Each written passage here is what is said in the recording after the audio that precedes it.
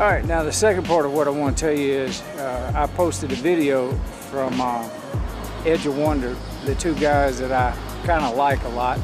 But look, I don't take their word for nothing. And I don't expect you to take my word for anything. I expect you to do your research just like I've done. I don't believe anybody about anything. I like what some people say and I dislike what other people say. I research it and I find out what's bull and what's not. But one of the things is they was talking about, and I posted it. Now I've said this before in many videos and I'll say it again. There's nothing wrong with the understanding of the law of attraction when it comes to the true teaching of the secret. Now, that thing got watered down right out of the gate. When it got popular, it was popular amongst the circle of people that could really hear it at the very beginning. So it had Abraham-Hicks, Esther Hicks in the first video, the first DVD that was released before Oprah Winfrey got her hands on it. Now then, when Oprah Winfrey got her hands on it, she invited Esther onto a podcast that she was doing that wasn't on mainstream news and media.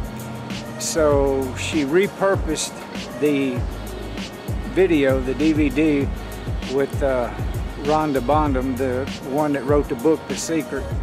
And she took it mainstream and it blew up, you know, 30 million books were sold.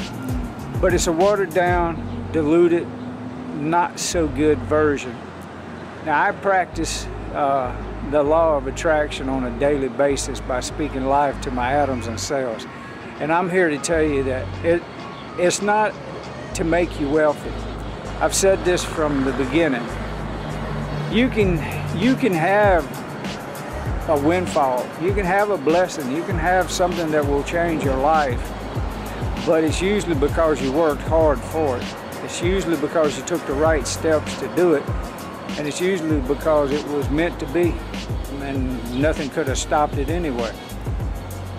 But the one thing that when we focus on our thoughts when it comes to our body, our health, and our mental ability to have peace in this world, that's the law of attraction. That's the truth. Now, Earl Nightingale, I'll post a link in the description box and show you a picture of who he is.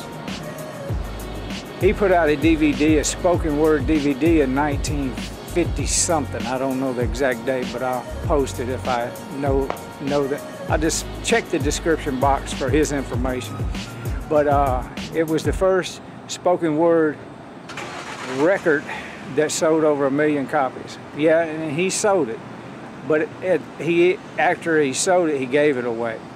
But his understanding of the way I understand the law of attraction and the secret that he's speaking of is what I give more credence to than this watered down version of the secret that Oprah Winfrey and Hollywood got involved with.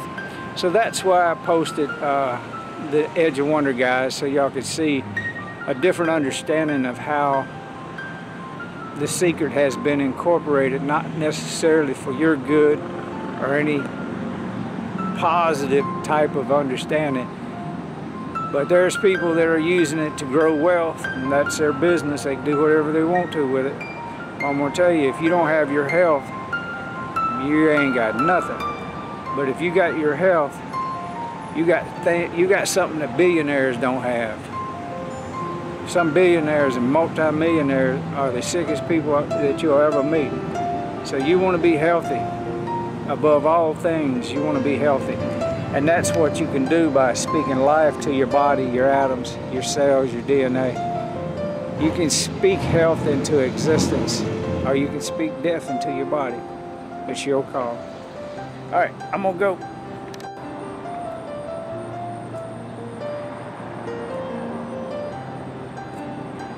How long you had that car? Wow, it's gorgeous.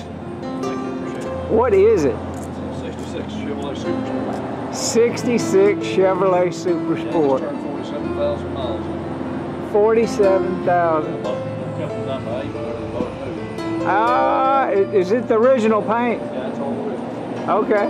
I'm gonna go get a close-up of it. Okay, thank you. Well, I wish you'd look at this. It's a beautiful car. Chevy Impala SS 1966 is what I was told. And the lines are just gorgeous. The way the sun is bouncing off of it right now really shows the color. He says it's got 47 or 46,000 miles on it. And it was bought from an older couple, bought it brand new. Boy, they must have took really good care of it and barely used it. But I think he said that was original paint. Well, it sure is gorgeous. All right, I got to get on down that road.